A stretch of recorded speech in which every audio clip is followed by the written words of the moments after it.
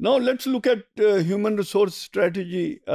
Basically, for competitive advantage, human resource is very important input in any productive system. तो वो जो है वो लेबर के शक्ल में भी होता है और मैनेजमेंट के शक्ल में भी होता है ये इनपुट टू अ सिस्टम. और तो human resource strategies basically the objective is के to manage labour and design jobs.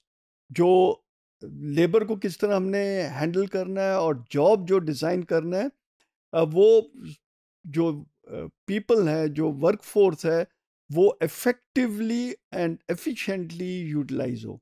Effectively कि काम बिल्कुल ठीक कर रहे हैं, ठीक तरीके से उसको यूज़ कर रहे हैं. Efficiently at very low cost, meaning productivity उनकी ज़्यादा होगी तो कॉस्ट रिड्यूस होगी ओवरऑल. इसके अंदर people should be effectively utilised. ठीक है. डिफरेंट कंस्ट्रेंट्स हैं मैनेजमेंट की, ऑपरेशंस के मैनेजमेंट के डिसीजंस के अंदर. तो उस कंस्ट्रेंट्स पे रहते हुए बहुत इफेक्टिवली उसको मैनेज किया जाए पीपल को. And they should have reasonable quality of work life, कि जो जहाँ वो वर्क कर रहे हैं उधर क्वालिटी बेहतर होनी चाहिए, वर्क एनवायरनमेंट बेहतर होना चाहिए, एटमॉस्फेयर बेहतर होना चाहिए उस जगह का. कंस्ट्रेंट्स जो हैं ह्यूमन रिसोर्स स्ट्रेटजी के ऊपर, डिफरेंट ऑपरेशन स्ट्रेटजीज की जो कंस्ट्रेंट्स आते हैं, उसके अंदर we have product strategy. Product strategy के हम देखते हैं कि जी प्रोडक्ट मिक्स क्या हमने प्रोड्यूस करना है, उस बेसिस के ऊपर किस किस्म के स्किल्स की ज़रूरत है, क्या टैलेंट चाहिए. ठीक है. मटेरियल्स क्या होंगे और सेफ्टी, उस जगह का वर्क प्लेस की सेफ्टी स्टैंडर्ड किस किस्म के हैं.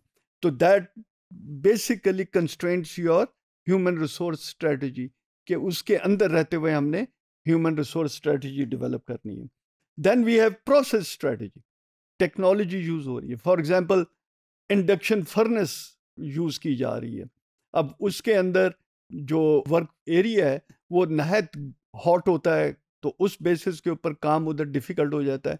तो उसके बेसिस के ऊपर आपकी ह्यूमन स्ट्रेटजी चलेगी. मशीनरी इक्विपमेंट जो यूज़ हो रहा है और सेफ्टी स्टैंडर्ड क्या आपने रखे हुए हैं, जिसके बेस के ऊपर आपकी स्ट्रेटजी है, उसके ऊपर कुछ कंस्ट्रेंट्स आएंगी. Then location strategy, that also have constraints on your human resource strategies. इसके अंदर क्लाइमेट आ जाती है, टेम्परेचर किस किस्म का है, बहुत ठंड है, बहुत गर्मी है, नॉइज़ की सिचुएशन क्या है, लाइट की सिचुएशन क्या है, एयर क्वालिटी कैसी है. That also creates different constraints on human resource. And lastly it is layout strategy. आपने कौन सा लेआउट यूज़ कर रहे हैं. प्रोसेस लेआउट है तो उसके अंदर हाईली स्किल्ड वर्कर चाहिए. प्रोडक्ट ओरिएंटेड लेआउट है तो उसमें इतने स्किल्ड वर्कर्स नहीं चाहिए. वर्क सेल्स हैं तो इतने स्किल्ड वर्कर्स नहीं चाहिए, जल्दी ट्रेन किए जा सकते हैं. And so on. Product layout जैसे मैंने बताया कि उसके अंदर इतने स्किल्ड वर्कर रेपिटेटिव होता है, तो वो लर्निंग उनकी जल्दी हो जाएगी. तो these are the strategies, 4 strategies which puts constraint on your human resource strategy. Then we have schedule. हमने किस किस्म का शेड्यूल बनाना है, किसकी प्रेफरेंस क्या है, किस तरह उसको हैंडल करना है. टाइम ऑफ द डे का शेड्यूल किया है, टाइम ऑफ ईयर का किया है, जो सीजनल उसमें वेरिएशन आ रही है तो उसको किस तरह हैंडल करना है. शेड्यूल की स्टेबिलिटी कितनी होनी चाहिए. देन इंडिविजुअल डिफरेंसेस होते हैं वर्कर्स के अंदर. कोई ज़्यादा स्ट्रांग होता है, उसका फटीक का इतना मसला नहीं है, कईयों को बहुत जल्दी फटीक हो जाती है. इसी तरह इंफॉर्मेशन प्रोसेसिंग जो है वो और रिस्पॉन्स जो है उसका वर्कर का, वो डिफरेंट होता है डिपेंडिंग अपॉन इंडिविजुअल्स की अपने डिफरेंसेस के बेसिस के ऊपर. लेबर प्लानिंग जो है, इसी को अगर हम लेकर आगे चलें तो it has 3 components. Employment stability, कि जब हम लेबर प्लानिंग करते हैं तो उसमें स्टेबिलिटी एम्प्लॉयमेंट की कितनी है. वर्क शेड्यूल्स कैसे डेवलप करने हैं और वर्क रूल्स क्या हैं, और इनके बेसिस के ऊपर हम ये करते हैं प्लानिंग. स्टेबिलिटी के अंदर हम देखें तो एक है फॉलो डिमांड एग्जैक्टली. प्रोडक्शन के अंदर जिसको हम चेज स्ट्रेटजी भी कहते हैं, और उसके अंदर ये होगा कि जो लेबर कॉस्ट है it is tied with production, that means कि it is a variable cost. Production होगी तो लेबर कॉस्ट होगी, प्रोडक्शन नहीं होगी तो लेबर कॉस्ट नहीं होगी। क्यों? क्योंकि हम चेज स्ट्रेटजी फॉलो कर रहे हैं, we are chasing the demand.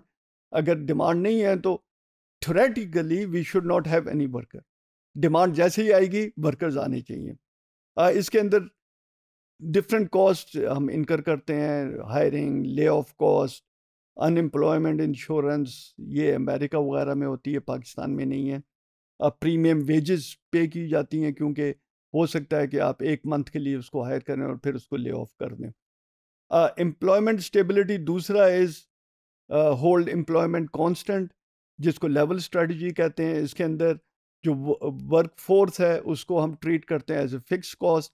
Production हो या ना हो, कम हो या ज़्यादा हो, वो फिक्स्ड होती है। वर्कर्स का जो नंबर ऑफ वर्कर्स हैं तो इसलिए वर्क फोर्स कॉस्ट जो है वो फिक्स होगी। इसमें hiring termination cost as such इतनी नहीं है। Usually employees are under utilised. Work schedules के अंदर हम देखें तो there are 4 types of work schedules.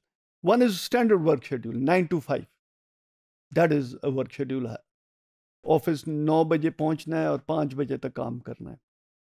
Then there is some flex time work schedules. इसके अंदर एम्प्लॉय अपना अंडर सम लिमिटेशंस अपना खुद शेड्यूल बना लेता है कि जी मैं 9 बजे नहीं आऊँगा, मैं 11 बजे आऊँगा, लेकिन मैं काम करूँगा 9 बजे रात 9 बजे तक, सो दैट मेरे 8 घंटे पूरे हो जाएं। तो इस तरह वो फ्लेक्सिबिलिटी अपने लिए कर लेता है। फिर there is flexible work weeks.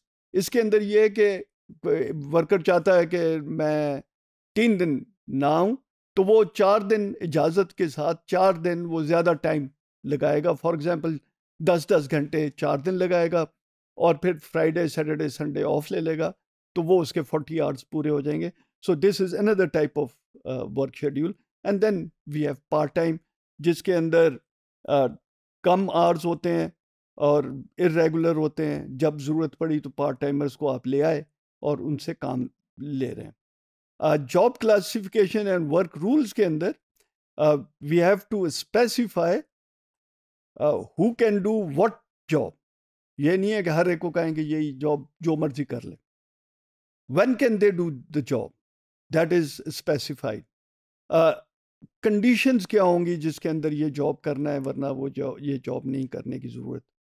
Result, इसका जो ये रिजल्ट है वो आमतौर पे यूनियन प्रेशर हो जाता है। यूनियन वुड लाइक कि इसका वो चेंज किया जाए। इतना अगर ये स्पेसिफाई बन जाएगा, ये बन जाता है, तो यूनियन उस पर स्टिक कर जाती है कि एक वर्कर ने अगर उसको कह दिया कि तुमने यही काम करना है तो वो फिर यही काम करना पड़ेगा और यूनियन का प्रेशर होगा कि जी आप किसी और को हायर करें दूसरे जॉब के लिए।